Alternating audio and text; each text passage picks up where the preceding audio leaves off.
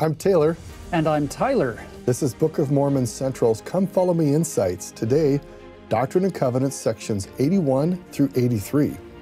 Have you ever started on a journey with great intentions, but never quite arrived at the location you had intended? Or have you ever started to work on a project and you got into it and it was underway and it never did get completed?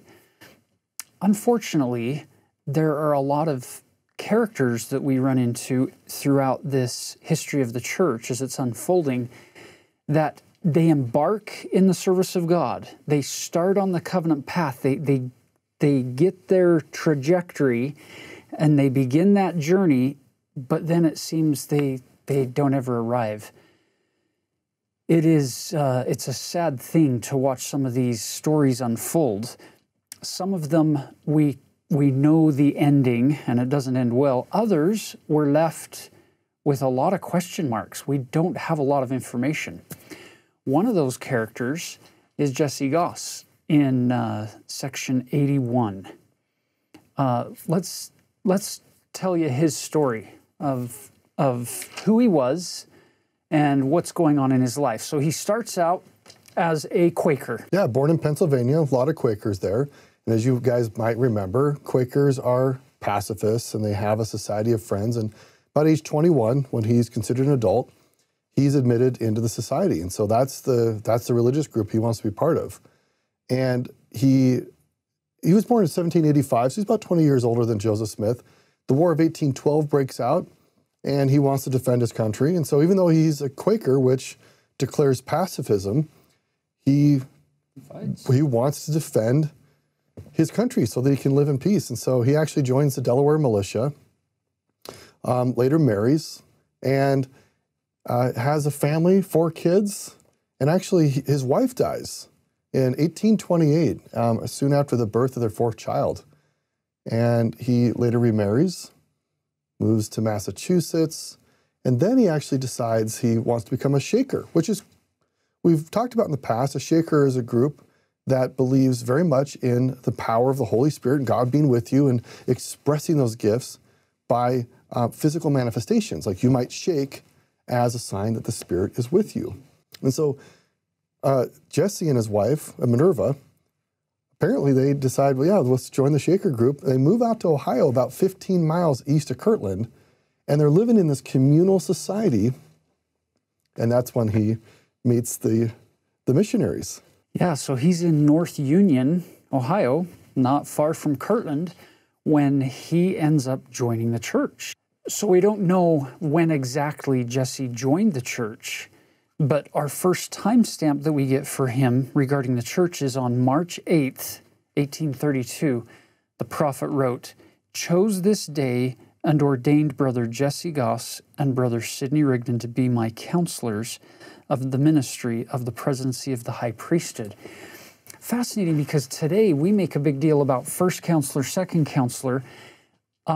You'll notice Joseph listed Jesse Gause first, Sidney Rigdon second. Jesse is 20 years older than Joseph, as Taylor's already mentioned, and he's older than Sidney. It's possible that he was actually put in as the first counselor, even though he's a brand new convert, and Sidney's been around a lot longer. The problem is he gets called into this first presidency calling, and he only lasts for about 6 months before he's going to be excommunicated near the end of the year in 1832. Yeah, December 3rd. After serving a mission. Now, on his mission, he goes with Zebedee Coltrane, and they're traveling back through the North Union area where his wife, Minerva, lives. And by the way, Minerva did not join the church. So she had joined with him to become a Shaker and moved from Massachusetts out west onto nearly the frontier of Ohio. But she didn't want to join him as a member of the church. And now he's going back to preach the Shakers. And he kind of gets received like all the other missionaries had. Like, the Shakers are not really interested in the message. And so he's trying to get his wife Minerva to rejoin him as well as to join the church. With the children? With the children. Notice the wording here.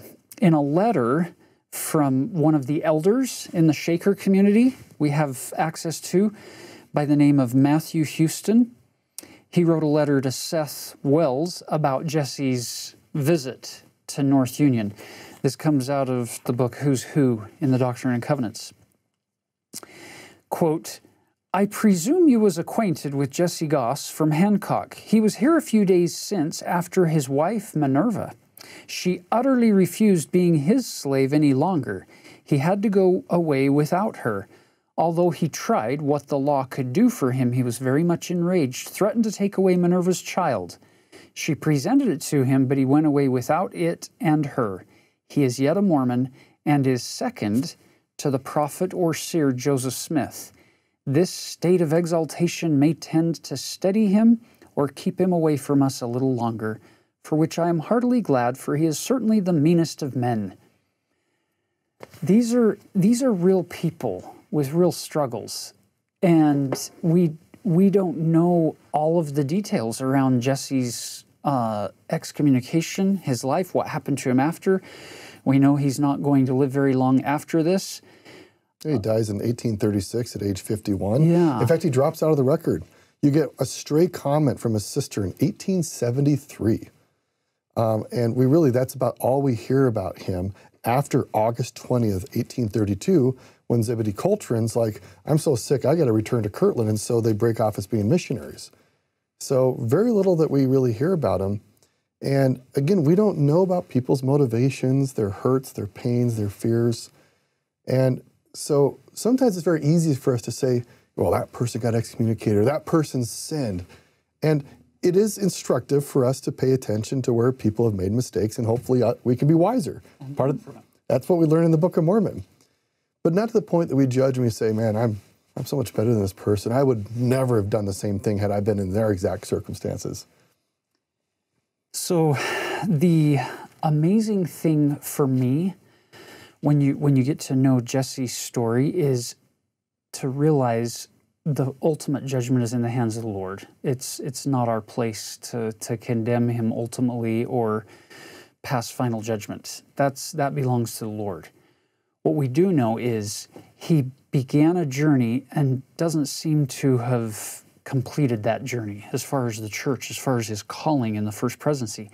That's a significant assignment where we didn't even have a first presidency previous to this time in 1832, and it's not really going to become formalized until a little bit later. But he comes into the church, into this high position as a counselor to Joseph Smith, and then he leaves, falls away for one reason or another, or is excommunicated. And instead of the church now struggling, the church moves forward. That's the thing. We talk about journeys and arrivals. The church is on a journey collectively, and it will arrive. The promise is sure. There will be people who fall away or fall off of that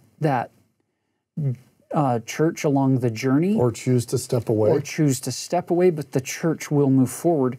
Section 81 is a classic example of that, because what they did in the Revelations moving forward, they didn't change Section 81 that was given specifically to Jesse Gause to be a member of the First Presidency. They simply replaced his name with Frederick G. Williams. So the church moved forward. Jesse was replaced, so if you just picture the original in place of Frederick G. Williams in verse 1, put in Jesse Gause's name, and it's the same section, which implies that any member of the First Presidency as a counselor since 1832 could insert their name here, and it is beautiful counsel for not just members of the First Presidency, but I would propose for members of any presidency or members of any group or organization in the church, within the church. And as we read this, remember that they didn't know about the first presidency as we understand it today. And what they're taught is that this is going to be the presidency of the high priesthood. So even here, we don't yet actually have a full revelation of the totality of the first presidency. So it's simply revealed that there's going to be a presidency of the high priesthood. Even at this time, they didn't call it the first presidency. No. And so the church was still, remember, we're early, this is March of 1832. We're not even 2 years old yet. This is pretty young. Some 2-year-olds are still trying to learn. Well, I guess they're walking by age 1, but yeah, this is a very young church. So look at verse 3. As far as counsel to a counselor, therefore verily I acknowledge him. So this is speaking of his servant Joseph Smith Jr. from the bottom of verse 1. Verily I acknowledge him and will bless him, and also thee, inasmuch as thou art faithful in counsel, in the office which I have appointed unto you, in prayer always vocally and in thy heart, in public and in private, also in thy ministry, in proclaiming the gospel in the land of the living and among thy brethren. You'll notice that a counselor is to be this support, to give counsel, and to help shore up that role of the president whom God has chosen. I love that imagery from the Old Testament that we get of Moses with his arms raised and needing 2 people to help sustain, uphold, to never leave that president exposed or vulnerable or isolated to attack, but to uphold and sustain him or her in that presidency. In this context, in the first presidency, this is a nice way for the Lord to say to us, follow the prophet, don't go astray. Follow the prophet. He knows the way. Hey, that has a nice ring to it. Somebody should write a song. It's a beautiful concept to say, I've chosen him, now you counsel him and you support him and you sustain him. Look at verse 4. And in doing these things, thou wilt do the greatest good unto thy fellow beings and will promote the glory of him who is your Lord. So it is this house of order that the Lord chose this president who now chose these 2 counselors, and the greatest good we can do in this hierarchical organization that God set up. This isn't man-made. That's where we do the greatest good. So look at the verbs. What are we supposed to do in these roles? Verse 5, wherefore be faithful. Stand in the office which I have appointed unto you. Succor the weak. Lift up the hands which hang down, and strengthen the feeble knees. And then the promise comes in verse 6. If you're faithful, you'll have a crown of immortality and eternal life in the mansions which I have prepared in the house of my Father. I love these verses, and I love that I've heard these verses so often through my life. Originally, it was given to Jesse Gause, and I love how the Doctrine and Covenants may have been revealed for specific individuals, but God intends for all of us. This is true for all of us. I love succor the weak. We've talked in the past that succor means literally to run underneath somebody. It's one thing to stand underneath somebody and support them, but imagine if we change the story of Moses just a little bit. Imagine he had to be running while he's holding his arms up, and somebody had to run along. So that actually makes it a little bit more challenging, a bit more effort. And literally, that's what succor means. And I also love the fact that Joseph Smith needed support at times. I mean, he's human like the rest of us. And God's like, lift up the hands that hang down and strengthen the feeble knees. I've had my moments of being strengthened by people in counsel with me and friends and family members. And there's power in unity. I will just say, like recently, I was at church at testimony meeting, and I just felt so strengthened by listening to other members in my community who, very human like me, are expressing their devotion, their love to God, their desire to do good. And I just walk out of the church meetings just buoyed up. Like, man, God is great. God is awesome. And I'm so grateful for members of the church who are striving to do their best, though weak that we are, but their efforts, I feel, strengthen my feeble knees. They encourage my hands not to hang down. I love that. And you see that pattern throughout scriptures of God using his own words here, the weak and the simple things of the earth to do his work. That he can pick up me or you or Taylor or anybody because of his infinite capacity, as long as we're willing to move forward, open our mouth, do the best we can to serve. He will use just exactly who you are or exactly who I am, what we've got. He will use that to build up those around us in beautiful ways that we may never know about in this life. That's powerful. One more other verse to look at, verse 2, it says, "Unto whom I have given the keys of my kingdom." Now, this is not the first time the word key shows up in the Revelations, but it's useful to pause for a moment and realize and reflect. A key is something that opens, and so it's a symbol of power, of unlocking. You know, this principle shows up, Taylor, in, I think it's one of your favorite stories from the New Testament, up in Caesarea Philippi. Yeah. That experience where Jesus takes his apostles on this long hike to get up to basically the capital city of idol worship of the day. Right. And he asks some pretty critical questions there. Yeah, it's interesting. They've hiked about 25 miles, and Jesus asks us questions. Who do men say that I am? So let's imagine you and I go on a 25-mile hike, and at the end of the hike, I say, Tyler, who am I? You might wonder if I'm a little dehydrated because we know each other pretty well, and I actually could have asked that question back in Capernaum. Why did we need to hike? So the fascinating thing is, whom do men say that I am? And the apostles are saying, giving the obvious answers. Well, some think you're Elias, or others saying you're John the Baptist, come back, or one of the prophets. But then his ultimate question. Who do you say that I am? Oh, now that's significant because it's not just what other people are saying about you, Jesus. Now the question was, who are you to me? And I love the fact that Peter steps in there and gives voice to the whole group. Thou art the Christ, the Son of the living God. That's just beautiful. One of the most powerful phrases in all Scripture. And then soon thereafter, God declares, I'm going to give you the keys of the kingdom.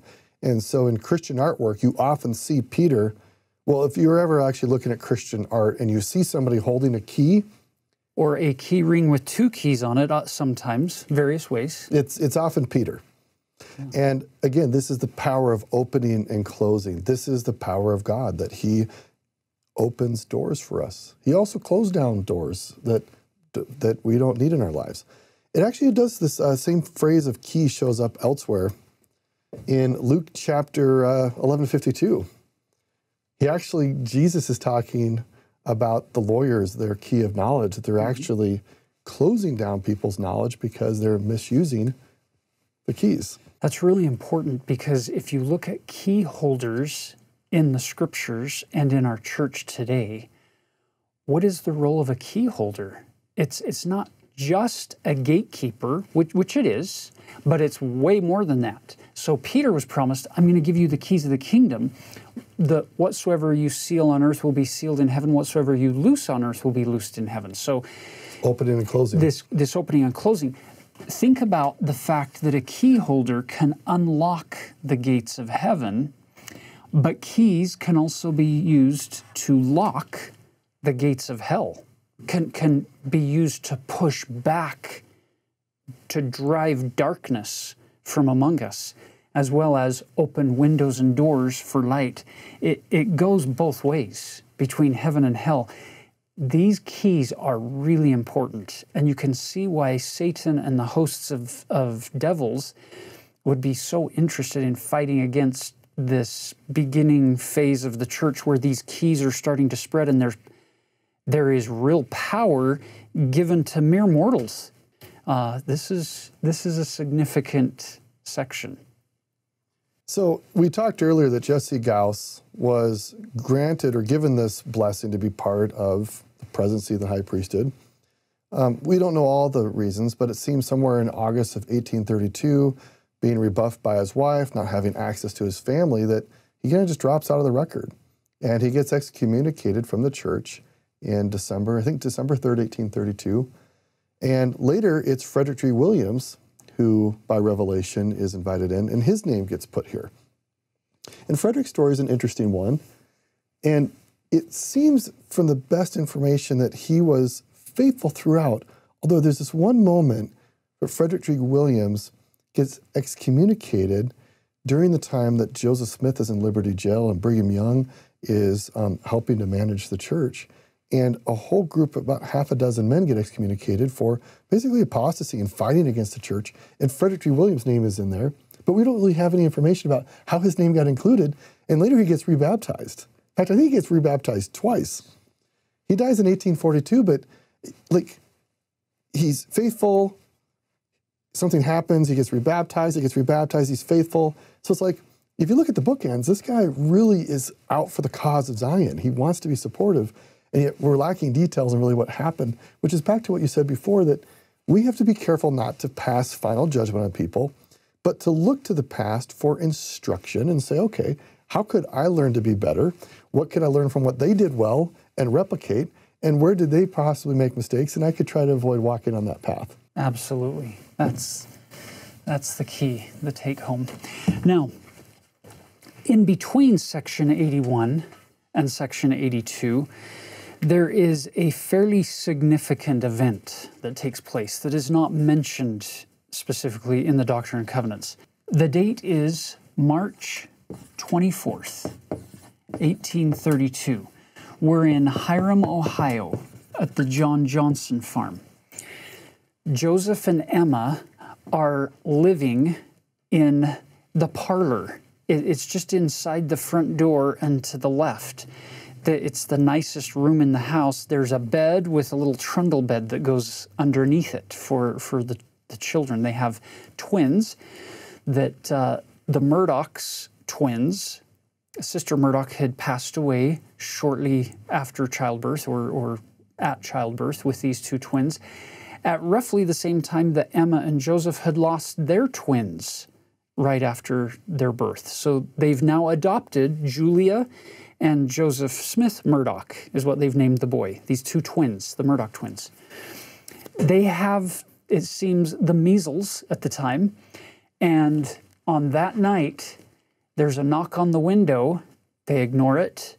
So Emma has Julia in the bigger bed, and it seems that Joseph is with the little boy, the little baby boy, Joseph Smith Murdoch, and he's sleeping there when all of a sudden the front door is broken open, and a crowd of men, drunk on liquor, come in and grab Joseph by the hair, by the arms, and they start dragging him. Apparently, he's able to get a foot loose and kicks one of them with some pretty serious force, knocking him over. And they subdue him and get him out. And it's cold outside in Ohio in March of 1832. And they drag him out, and he sees Sidney Rigdon laying on the ground, who had been dragged out of the log cabin across the street from the John Johnson home.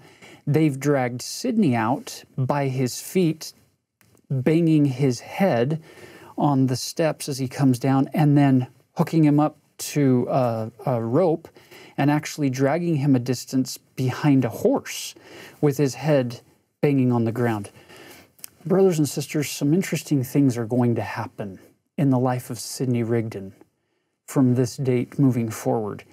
He's going to do some things and say some things down the road, especially 12 years down the road after the death of the prophet. And there are some who would say, who would surmise that it seems that Sidney's a little different after this experience. And once again, it's a high thing to act as a judge of people.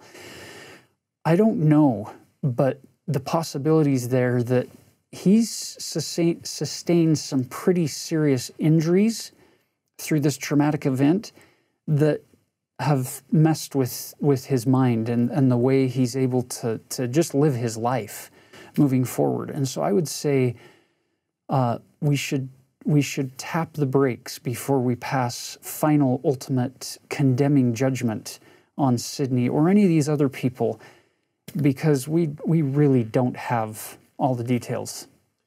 We also just look at what the mob did to Joseph. and Sydney. They ripped off their clothes, they scratched them, and then they take these ripped up bodies and pour tar in. None of you guys have ever touched tar that just gets stuck on your fingers, and when it's hot, and it can be very painful to get inside your open wounds. So this is a very terrible way to be tortured. And then they dump feathers on him. In fact, there's one person there who has a bottle of poison. They intend to poison Joseph. So he tries to get Joseph to open his mouth, but Joseph keeps his jaw clenched and refuses to open his mouth. And so this individual hits Joseph in the mouth with the bottle, and it chips one of Joseph's front teeth. From that point on, Joseph is going to have a slight whistle on his S's when he's speaking because of that little chipped tooth. They leave him and Sydney there to basically die. So once Joseph Smith makes his way back into the home of John Johnson, in his own words, here's what he says. My friends spent the night in scraping and removing the tar and washing and cleansing my body, so that by morning I was ready to be clothed again. This being Sabbath morning, the people assembled for meeting at the usual hour of worship, and among them came also the mobbers. With my flesh all scarified and defaced, I preached to the congregation as usual, and in the afternoon of the same day baptized 3 individuals. Must be really frustrating for the devils down in hell to fight against the work and think, okay, we got him this time. On the next day, he gets up and preaches, and 3 individuals got baptized. I want to show you something interesting going on here. Previous to the modern era that we live in, back in antiquity, if you go way back to these ancient cultures, your identity was largely determined by the collective group. You would find your identity in the group, the family, the tribe, the kingdom under this monarch or under these rulers. You would find your greatest sense of identity in belonging to a collective group. Then the Greek philosophy comes along.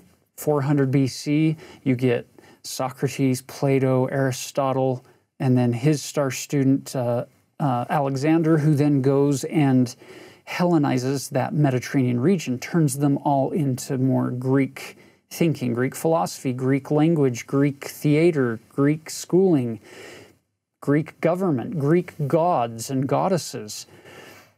Well, the Greeks are the ones who introduce this democracy to the world. Well, in democracy, the focus is on the individual vote. You matter. You individual person, you matter. And so it shifts away from this collective identity to this independent identity. And now that's where we're living today, is in more of that kind of a mindset, which is, wait a minute, how is this going to help me? Or what's in it for me? It's the I mindset, the individual, the independent mindset. Isn't it fascinating that in these scriptures, God is trying to take these individuals who love their independence and trying to continually get them to go back to this ancient Hebrew and many ancient cultures mindset, which is, no, your greatest happiness and your greatest identity is going to be found when you forget yourself and you look at where the feeble knees and the hands that hang down and the weak arms strengthen the people around you, and in so doing, you'll end up being strengthened. And it's that collective idea that becomes this ideal. The Lord defines it in Moses chapter 7:18. The Lord called his people Zion because they were of one heart and one mind and dwelt in righteousness, and there was no poor among them. They are not in it for, hey, what's in it for me? They're in it for, what can I do to serve you? how can I lift you? How can I bless you? And if everybody's doing that, you no longer need to worry so much about your own struggles, because other people are worrying about them too, as you're worrying about them, and you're opening up all these conduits with heaven. It's interesting, even though the Greeks kind of promoted this idea of independence, they also realized the power of the collective, that nobody can be all on their own. I mean, living off in the woods on your own, I mean, I guess you have a few stories, but most humans need to be in a society for the mutual support and benefit and encouragement. And I think many of us recognize that there's been a pandemic, and how many of us have missed the sociality that we have known in the past. I think it's interesting for the Greeks, they had this word that they used a lot for people who were so focused on themselves and not with the intention of helping the collective. They used this word, idiot. Now, this is a word my kids sometimes hear from me while I'm driving my car. And I'm usually not talking about myself, but probably I should be describing myself. But the word idiot in Greek literally means to be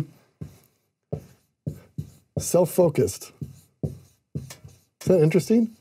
So they wanted people to be independent, but they're like, if independent simply means all you do is just pay attention to yourself and nobody else and any of their needs and the larger interests of society, you're an idiot. Idiotes. You are self-focused. And they actually, this was a pretty significant word, negative word. Nobody wanted to be an idiot because they wanted to be part of this larger society, but where their voice actually mattered. Yes. It wasn't simply just a king dictating and saying, I don't care what any of the citizens think, I'm in charge. No, we want to hear what the citizens think, but let's all get to this unified, although they didn't quite have the same vision of Zion. Now let's jump into the section. So we're in section 82. Now keep in mind you had the two church centers, one in Kirtland, one in Independence. You have leaders here with Newell K. Whitney being the bishop, and over here in Independence you have Edward Partridge and all of the people associated with that part of building up this kingdom of God on the earth. And they've had some clashes, some disagreements. And when we first arrived, you get another clash between Sidney Rigdon from this Kirtland group, who's now come west, and Edward Partridge again. Another clash, but they forgive each other. And notice how section 82 begins, verse 1. Verily, verily, I say unto you, my servants, that inasmuch as you have forgiven one another your trespasses, even so I, the Lord, forgive you. I think this is an important concept for us to nail down, not just in section 82, in that context historically, but in our world and in our life and in our families today. I love this section because it's a reminder to me, yet again, of the reality of mortality, that we are imperfect people in this collective group together, doing our best to become one, and we are not perfect. I'm going to say things, I'm going to do things that will offend you at times, and I'm sorry. And sometimes people are going to say and do things that offend me. I love the fact that Jesus is inviting us not just to forgive each other because it's a nice idea, because it's a good way to live life, but ultimately because it's an invitation for us to become more like Him. He is willing to forgive us, and He's asking us to take on that attribute. Notice, inasmuch as you have forgiven one another your trespasses, even so I, the Lord, forgive you. Removing all scars, saying you can move on. Now, isn't it interesting that the person who's doing this is the only person in the resurrected form who has in his body what you and I would classify as scars from the violence and the abuse that was done to him through his crucifixion event, that it's through his scars that you and I can find all of ours completely wiped out and forgotten, as far as holding ourselves hostage to the past or holding anyone else hostage to the past. And let's take a look at this word forgive.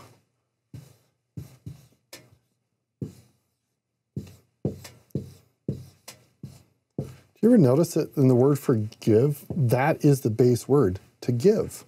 In fact, the word give is from the same root word for gift, like the gift of the Holy Ghost. So when we do forgiveness, Forgive. Like, what are you giving? You're giving love, encouragement. You are saying sorry. You're giving people the benefit of the doubt. Forgiveness means to thoroughly give away anger and hurt and to let go of all those things that bind us down to a past pain. Now, it is a process. It takes time. But as you think about the principle of forgiveness, one additional way to consider it is, what will you give away to yourself, to God, to others, so that you can more fully experience God's love? This is a beautiful concept, Taylor. And to me, the best time to give that gift is in the present, pun intended. It's to not wait. It's right now. Live in the present. Give that gift. Sorry for the play on words here, but it's powerful when you don't have to carry that burden any longer into the future to ruin your day tomorrow or your week next week or your month next month or into the future. It's powerful. Look at verse 3.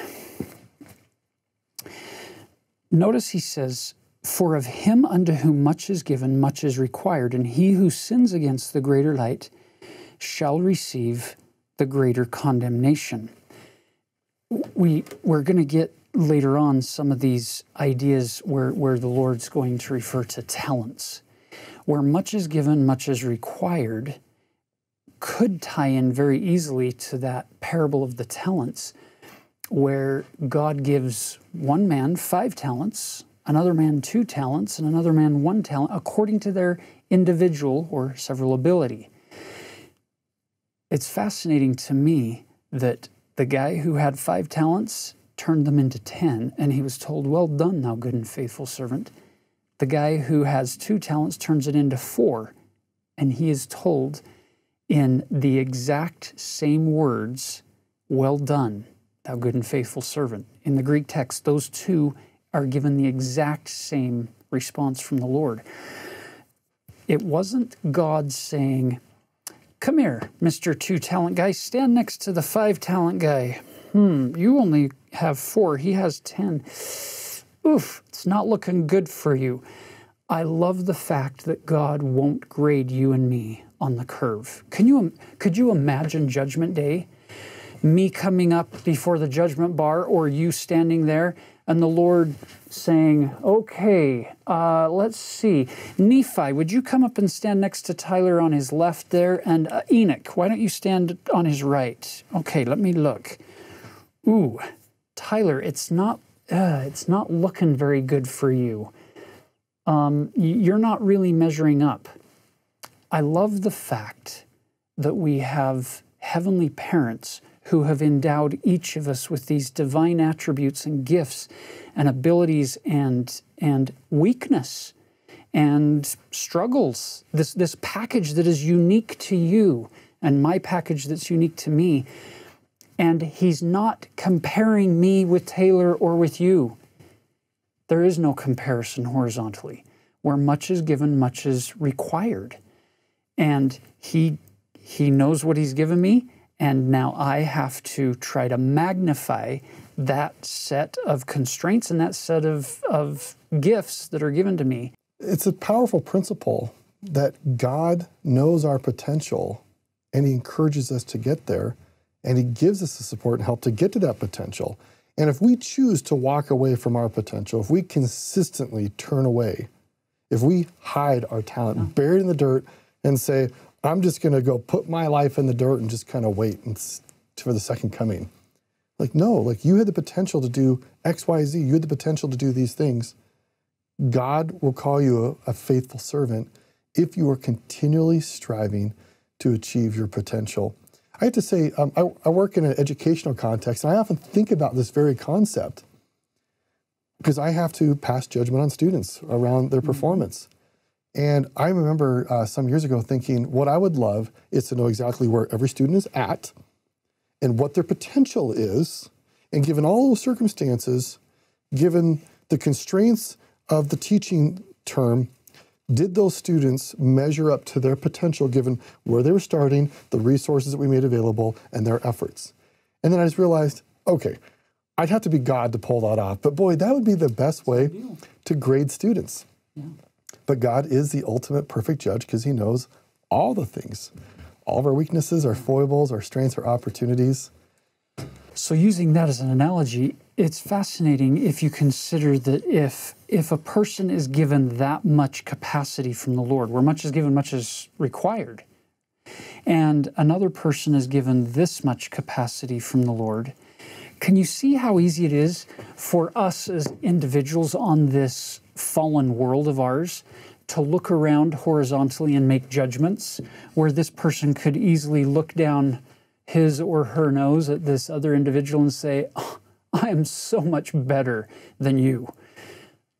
But perhaps that person from heaven's perspective is doing far better than this person with what they've got, what they've been given. I'm going to build on this. So this person can completely reach their potential and get to 100%, okay? And this person might get all the way up to here, and they're 75%. Now, they've done more, but they had greater potential. And so God is going to say, well done, thou good and faithful servant. This person will say, mostly well done, thou mostly faithful and good servant. 3/4. Sisters and brothers, as we look at each other in our families, in our wards, in our work, in our colleague relationships, rather than being prone to point a finger of accusation or a finger of judgment at people around us and pointing out what's wrong with them, perhaps we could learn from the Lord's disciples at the Last Supper and be more prone to ask the question, Lord, is it I? What lack I yet? What could I do better? I don't want to sound preachy here, but I don't know that it's very fruitful when I kneel down and say, Heavenly Father, I'm really struggling with so-and-so. Change him. Make him do this better so that I can like him better, so that my life can get easier. From my experience, those prayers haven't been answered very often. But when I kneel down and say, Lord, I'm struggling in this relationship, teach me.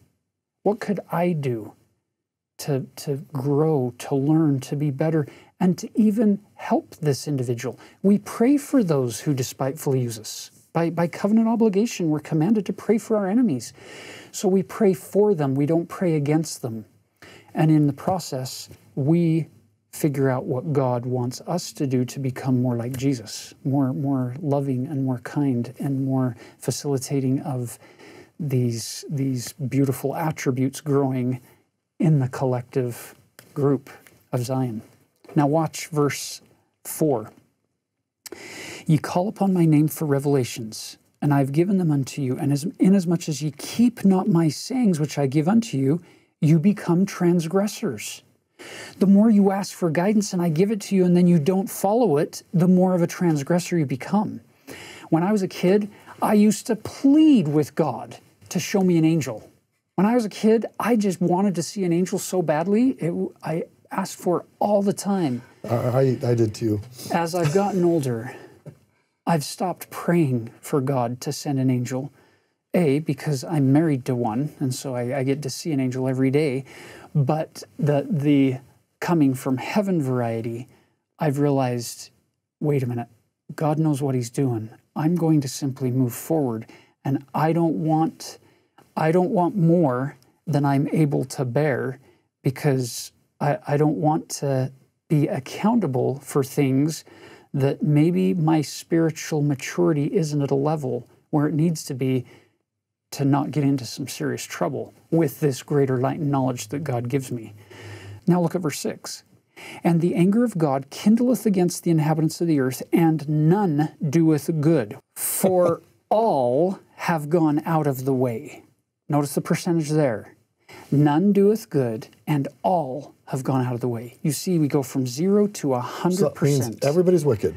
That means everybody is struggling. Look at verse 7. Yeah, and to be clear here, God is basically saying, Is anybody perfect? No, nobody's perfect. Everybody needs me. And so this verse is not intended to make you feel like guilty and depressed for the next week. It's to say you can't be your own savior. That is not the plan of God. You've fallen, and everybody needs help. Look at verse 7. Now verily I say unto you, I, the Lord, will not lay any sin. What percentage? Any sin? I won't lay any sin to your charge. Go your ways and sin no more. But unto that soul who sinneth shall the former sins return, saith the Lord your God. And I love hearing the voice of the Lord here inviting us to say, turn away from them. I'm not going to lay any of them at your charge. I'm not going to leave any scars on your spirit. You're going to be perfectly cleansed from that and forgiven from that, but move on. An additional perspective might come from the symbolic perspective of when God covers us with His atonement. The Hebrew word for atonement, kafar, actually means to cover somebody like in a holy garment. God is basically He's trying to emphasize here that I've forgiven your sins. But if you persist in committing the same sin over and over and over again, the consequences of those sins that you have just been forgiven of, if you do them again, I'm sorry, but I have to let those consequences hit you again because that's just divine justice. So this is not simply that God is incapable of fully getting rid of our sins if we happen to sin again. It's whether we're willing to keep that garment of purity on us of the atonement. Now look at the wording in verse 8. If you've ever asked the question, why commandments? Why so many commandments? Why so many obligations from heaven? Look at verse 8. Again I say unto you, I give unto you a new commandment. Notice, I give, back to the idea of what is a gift. It's something that's I'm giving you a gift, this new commandment. Why? That you may understand my will concerning you. He's teaching us. Now look at verse 9. Or in other words, I give unto you directions how you may act before me, that it may turn to you for your salvation. I don't know of anywhere in all of Scripture, nowhere in all of the world's writings, that is more clear than verse 8 and 9.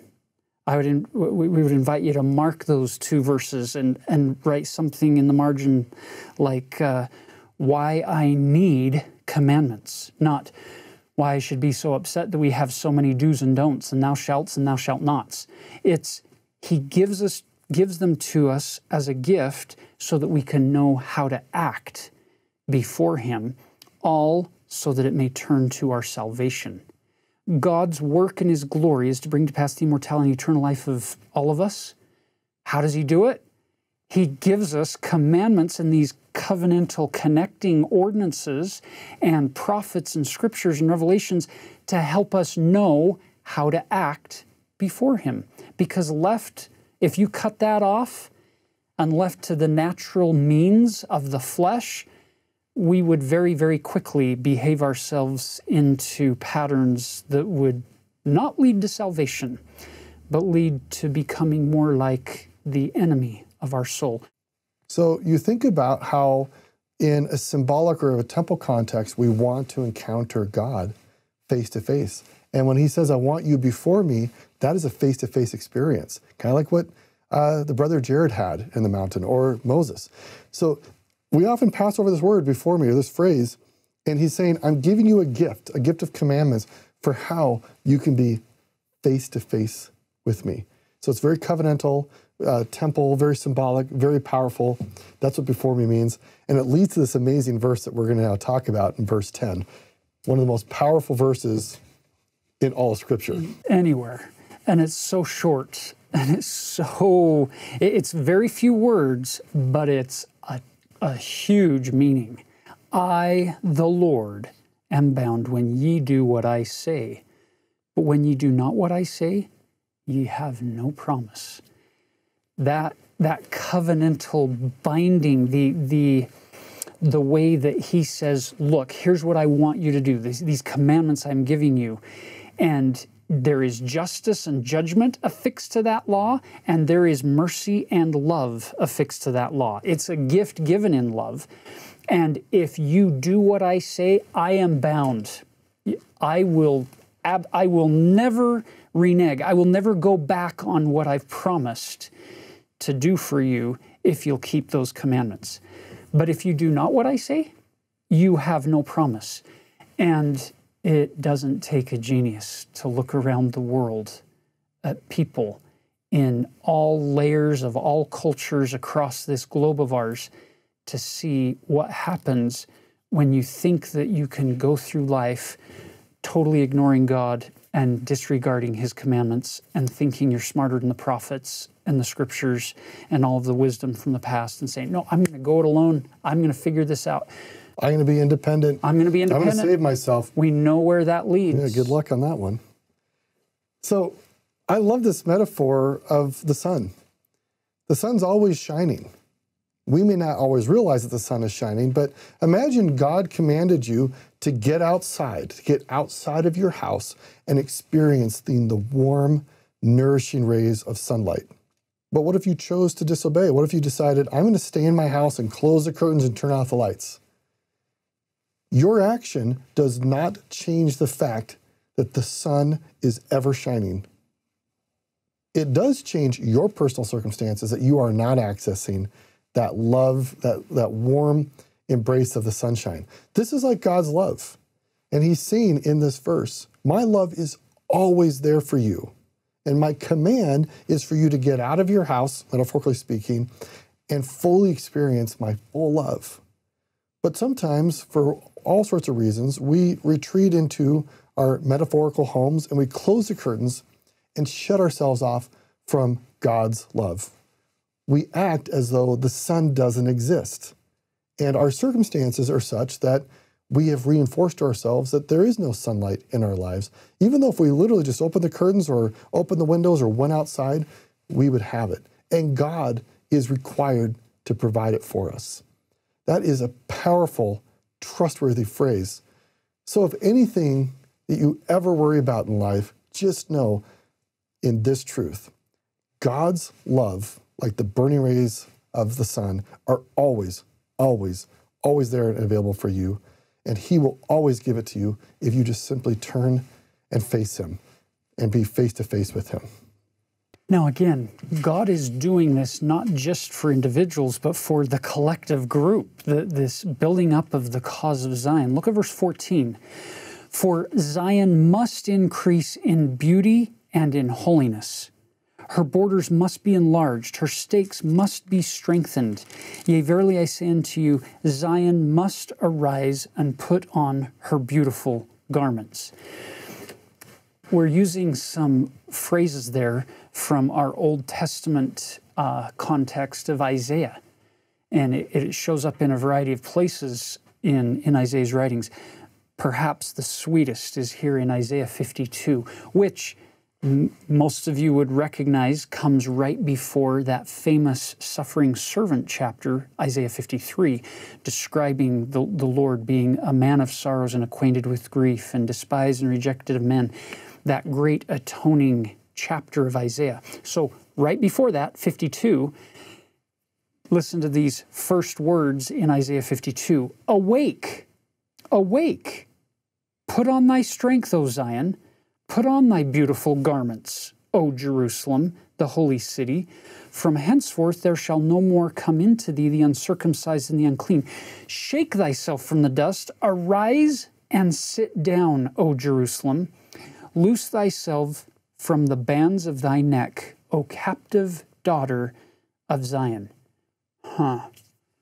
Wouldn't that be amazing if those two verses didn't just apply to people living in 700 BC in Jerusalem? Wouldn't that be amazing if those two verses applied to people in 1832? And wouldn't it be even more amazing if those two verses applied to you and to me today? That God is speaking to us through the corridor of time using these exact same words, showing that stain and soil and falling down into the dust and into the dirt and having people trample over top of you is simply a powerful metaphor, not just for kingdoms being overthrown in antiquity, but for parts of my soul being overrun by sin and the stain of the world. And here is the God who has been designated as my Savior and your Savior, who's coming to save us. And his invitation is, wake up. Don't sleep anymore in this slumber of mortality. Wake up and put on strength, because I'm giving it to you. And here is a new covering. Put it on. It's my infinite atonement and my love for you. And I will forgive you. And you can put on these beautiful garments and you can sit down and you can watch as he does his work, bringing people into the church, into Zion. That Jerusalem, whose children had been carried away captive, is sitting on the ground mourning, saying, I've lost everything. I've lost all my children. And now the Lord's saying, oh no, get up. You've got to stretch out the curtains of your habitation. You've got to strengthen the stakes, because the people who are going to be coming in are going to be far more numerous than those that went out. Once again, brothers and sisters, that is powerful for the overarching Zion or the whole church perspective. But it's even more powerful when you bring it down to the eye level within the collective, when you see that God is doing that very same thing with you as you turn to him and ask him to forgive you, as you have faith in him and trust in him to move forward, even though you're wrestling with terribly difficult things at times, and questions and doubts and concerns, and physical, mental, emotional, spiritual, financial, relational, all these turmoils that we face in mortality. It's powerful when our Savior says, arise from the dust, put on those beautiful garments that I'm providing you. I'll forgive you. Just keep moving forward, because I'm building Zion not just out here, but I'm building Zion in here too. I want to build on this concept of strengthening the stakes and enlarging the borders. So I spent quite a bit of time of studying in the Middle East, living there, learning the cultures and languages. And in Arab society, when you tell somebody welcome, the word is ahlan wa sahlan. And actually, it's been a bit of time, so I'm not sure if I spelled that correctly, but the word ahl in Arabic means a tent, and a sahel is a family. And this, an at the end, actually pluralizes. So when somebody says welcome to you, they're basically saying family and tent. Welcome into my family, join my tent, and it's actually in the plural, because now we're expanding the family and expanding the tent. You might remember Abraham comes out of this Middle Eastern society. And you might remember that he also enlarged his tent and welcomed people into his family. So this idea that comes out of Arab society is very ancient. We see it here in these Isaiah verses, that God uses a symbol, that he's going to make the tent larger for more people to come into the family of God. And you have to strengthen the stakes that hold down that tent so it doesn't blow over in a storm. So I just love this symbolism here from Arab society and in Arabic. And God says to all of us, welcome into my family, welcome into my tent. And as members of God's kingdom, we should be doing the same. We should be welcoming everybody into the family of God, so it's families of God, and into these tents and these stakes, so they too can feel the full protection, the full covering that God has to offer. And then we all sit down in these beautiful garments that God has to offer us. I love that. I love that concept that brings us back home. It's not chance that we call them stakes of Zion today. That was purposefully named after all of this analogy. So we strengthen those stakes wherever we may live across the globe. That's where we're building up Zion today. Now look at verse 17. And you are to be equal, or in other words, you are to have equal claims on the properties for the benefit of managing the concerns of your stewardships, every man according to his wants and his needs, inasmuch as his wants are just. Why? Verse 18, and all this for the benefit of the church of the living God. That, notice, that every individual, every man may improve upon his talent, that every man may gain other talents, yea, even 100-fold, to be cast into the Lord's storehouse to become the common property of the whole church. We don't need any spirit of competition. We don't need to feel threatened by other people's success, because if you succeed, if you grow, you're part of this collective Zion that we're building, this church, this one heart, one mind. This tent of God is getting stronger. This tent is getting stronger, and if you're improving, you're now going to benefit me. And as I improve, I'm going to benefit you. And there may be times when I'm weak and I need help, but you're strong. So that's when you reach out and you help strengthen me so that I can then get back on my 2 feet and continue to grow and keep strengthening others as we pass those good deeds along. This is right here in verse 19. Very powerful verse that sometimes as fallen humans we struggle to implement. Every man seeking the interest of his neighbor, and doing all things with an eye single to the glory of God.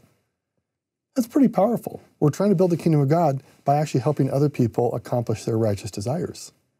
And we live in a fallen society where people are like, it's all about me. Some people even call it the me generation. Yeah.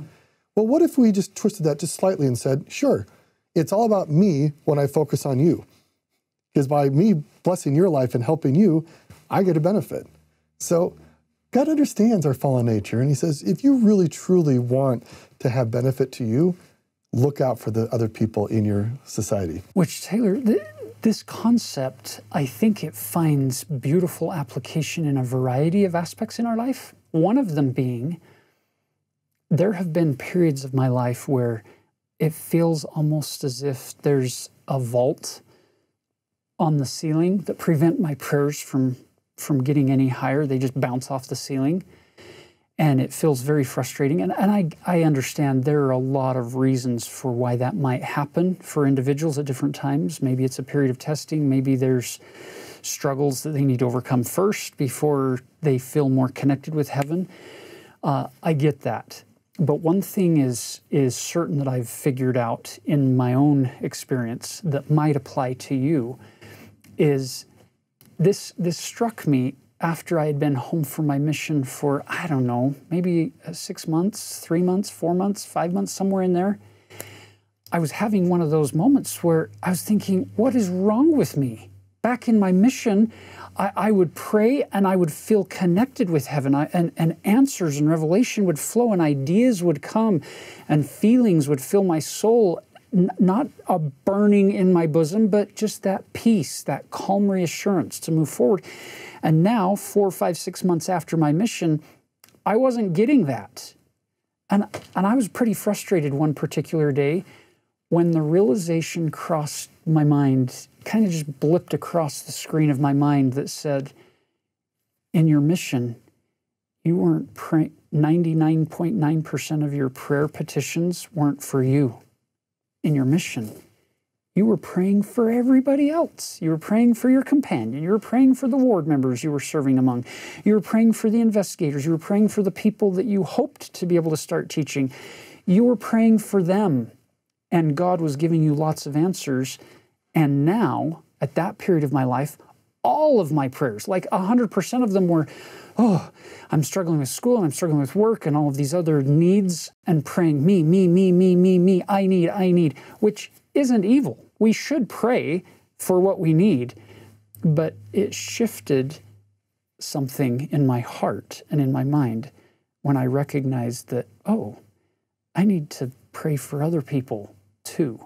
And that often will open up channels of communication to help you become a conduit. And as God's love flows to other people through you, like you're saying, Taylor, then you feel it and you grow in the process. You become more fit for the kingdom, so to speak. More used would I be, more blessed and holy, more Savior like thee. Now look at verse 20. This order I have appointed to be an everlasting order unto you and unto your successors, inasmuch as you sin not. So which means like walking out of the tent. That's like, exactly right. If you walk out of the tent to God, like, oh, you can't get full access to these things. They're always there. You just have to come back into the tent. You have to be in the tent. You know, Taylor, that is probably one of the most simple analogies for me to understand when if somebody were to ask the question, why do I need the church? Why do I need to go to the church? Why can't I just be good independently or with my little family in isolation? The point of building up the kingdom of God on the earth is to build up Zion. It's to help those around us. It's in verse 18 and 19. That's why we have a church, because it gets us to turn outside of ourselves to lift and build other people around us. We need them, and they need us as we're focusing on helping each other. It's this collective body of saints that builds Zion, rather than the isolation or independent form of, what's in it for me? What can I get from you, Taylor, if I go to church? How's it going to benefit me? Is a less effective motivator for me to go to church versus me saying, Lord, who needs me today? Who can I help? We're trying to become more like the Savior, Jesus Christ, and He never lived His life saying, what can you do for me? What can I get from you? That's what tyrants do. That's exactly. Like, be loyal to me so I can get all your resources. God is loyal to us. He's like, what can I do to provide for you? Yeah. And here's an interesting exercise. You could make a list of all the things that you enjoy in your life, and then imagine nobody else except you existed. How many of those things that you enjoy in life would still be available? Oh, sure, maybe the rocks, the water, and the sunshine. But where do you get your food? Where are you going to get that social engagement? So this idea of just being so self-focused, it plays well on our fallen nature, but ultimately will keep us from the full fruits of society, of Zion society. And the devil loves for us to be completely focused only on ourselves, like he was. Look at verse 22. Now verily I say unto you, and this is wisdom, make unto yourself friends with the mammon of unrighteousness, and they will not destroy you. We should unpack this. We have to unpack this. Are you familiar with Abraham Lincoln? He had all these amazing sayings. On one occasion, one of his close friends was perplexed by Abraham Lincoln, this president of the United States who had all this power. And he says, you have the power to destroy your enemies. You could crush them politically. They would be done if you just would do what you could do. But you insist on making friends with them. Why don't you destroy your enemies? And what did Abraham say? Something along the lines, I destroy my enemies by becoming friends with them. Yeah. This idea, when you think about it, am I not destroying my enemies when I make them my friends? It's really powerful here in verse 22 that the Lord's telling them, you don't want to go around stirring up your enemies. Become friendly. Do good to those who despitefully use you. Pray for your enemies. The word enemy comes from, the word emi actually comes from ami, which means friend, like amicable. Like amicable. And the en means not. So not my friend. So literally the word enemy is simply somebody who's not yet your friend. That's all that it means. They're not yet my friend. And so Abraham Lincoln totally understood that there is no such thing as enemy as we describe it. There are friends, and there are those who are not yet our friends.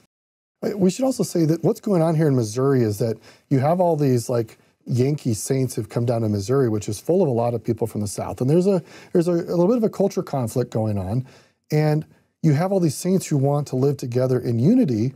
Well, the rest of the people who aren't members of the church are like, well, how do we trade with you guys if you guys are just being totally insular? And what God is telling the people, like, you have to learn to be friends with those people who are not part of the church community. That's the code here of the mammon of unrighteousness. And if you do not learn how to be civil and kind and friends with those who are not members of the church community, when things get bad, you're going to deeply struggle, which is exactly what happened. They got pushed out of independence and later got pushed out of Missouri. Some of the worst problems the church experienced early on was in Missouri, in part because the saints here were struggling to live in the Zion, and they were being pretty insular, and they didn't really want anything to do with the people who aren't members of the church. And so when things got difficult, they had no friends, or had very few friends outside the church that could be of help to them. Yeah. So look at verse 23 to finish this section. Leave judgment alone with me, for it is mine and I will repay. Did you notice the word alone? He didn't say leave judgment mostly with me. He said leave judgment alone with me. Now, we've talked about this in previous episodes.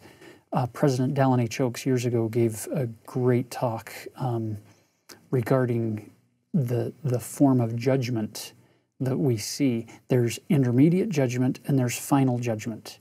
So you can look up his article in the Ensign and revisit that, where we have to make intermediate judgments, but don't make any of these final judgments. He's saying that is alone with me and I will repay. And then he promises them, peace be with you, my blessings continue with you, for even yet the kingdom is yours and shall be forever, if you fall not from your steadfastness. Even so, amen. So to cap off 82, remember that God is trying to build this collective unity, this Zion, this church and kingdom of God on the earth. But it requires that we do our part to let Him work through us in building up the people around us. And as we follow the directions that He gives in section 82 and in every previous section and in the Book of Mormon and in the Bible, as we follow those things, those commandments, as we learn how to act before Him, that it will work towards our salvation. Why? It's because those are the very things that you do in order to build that character. You become more like Jesus. Brothers and sisters, the commandments are nothing more, nothing less than another piece of the bigger blueprint for how to become like God, how to become like our heavenly parents through the infinite atonement of Jesus Christ. So next time you're sitting in a general conference or you're reading through the scriptures and you notice a commandment, instead of thinking, oh, something else I have to do, we should rejoice and say, thank heaven, He's revealed to me another portion of the overall blueprint for how to build a Christ-like character and become more like my Lord and my Savior, Jesus Christ.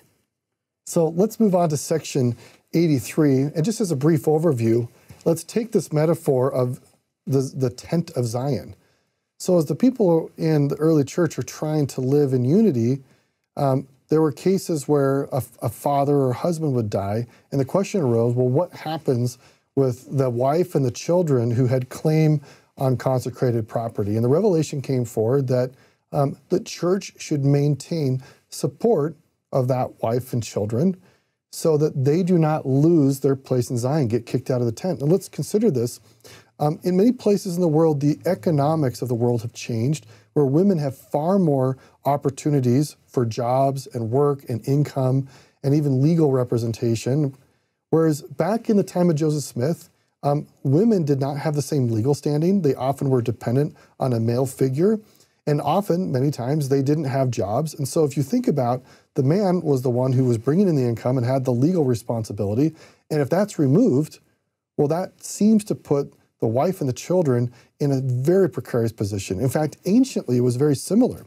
We often talk about, we hear in Isaiah and other chapters, how important it is to take care of the widow and the children. Not because they're incompetent or incapable, but because the way society had been organized, it disadvantaged women and children, disadvantaged a woman who wasn't married, or a woman who had lost her husband, children who no longer had a father. And that society, that culture was still going on in some ways in the Americas in the 1830s. And so God made this revelation, or provide this revelation, that the church, Zion, should make sure that the women and children are taken care of. And the principle here is that those who've come into Zion should always be supported by other people in Zion. That we should not be focusing just on ourselves and say, too bad for you that your circumstances have changed. But we should say, your circumstances have changed. What else can I do to be supportive of you in the cause of Zion to strengthen the stakes and strengthen God's work. In closing today, just know that the cause of Zion, the building up of the kingdom of God on the earth, and the establishing of Zion, and the gathering of Israel, this let God prevail on both sides of the veil, that runs so counter to our world's culture of individualism and independence and what's in it for me. But it runs directly in line of the straight and narrow path, which is to become more like the Lord Jesus Christ, to turn outward, to become a Savior on Mount Zion in whatever way we possibly can. That's our prayer and our hope for all of us, individually and collectively. And we leave that with you in the name of Jesus Christ. Amen. Know that you're loved.